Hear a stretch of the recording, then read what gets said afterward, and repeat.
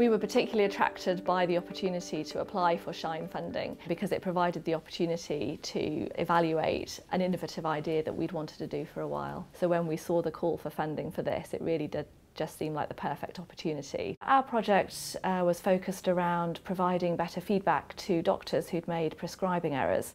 Our interventions had three different components. First of all, we needed to increase the proportion of prescriptions for which we could identify the doctor. So to do that, we targeted the junior doctors. We gave them all name stamps which they could use to stamp their name, so that if somebody identifies an error or indeed has any query, it's very easy to identify the doctor and contact them and speak to them about it. And we gave them feedback every fortnight with how well they were doing with identifying themselves.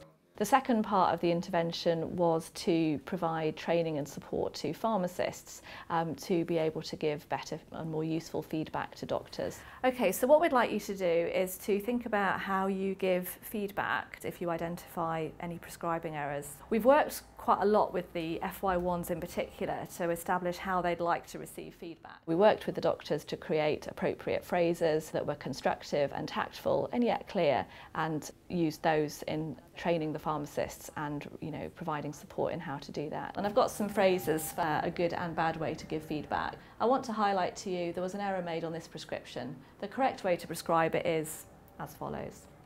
Or how about, this drug was prescribed incorrectly. The correct way to prescribe it is like this.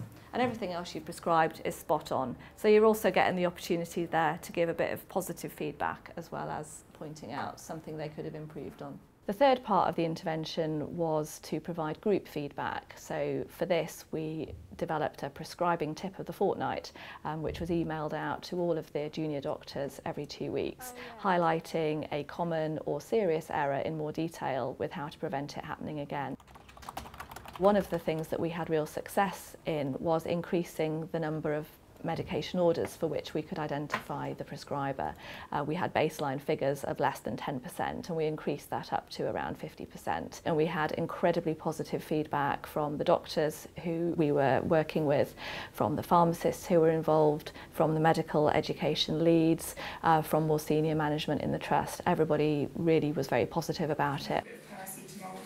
As a result of our SHINE project, we've now got a new system for identifying doctors within our organisation. We believe we've got much better feedback going back to doctors who might have made an error. The project is being sustained locally, it's been rolled out to another local trust, and we're looking to roll it out further across our academic health sciences network. Thank you.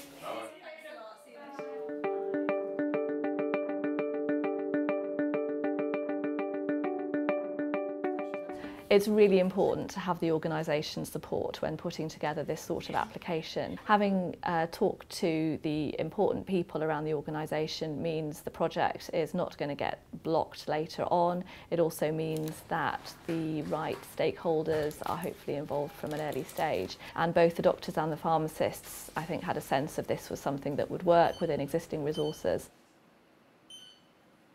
I think one of the challenges sometimes is coming up with an idea which is innovative and new and exciting, and yet is still practical enough to be able to be done within the systems we work in.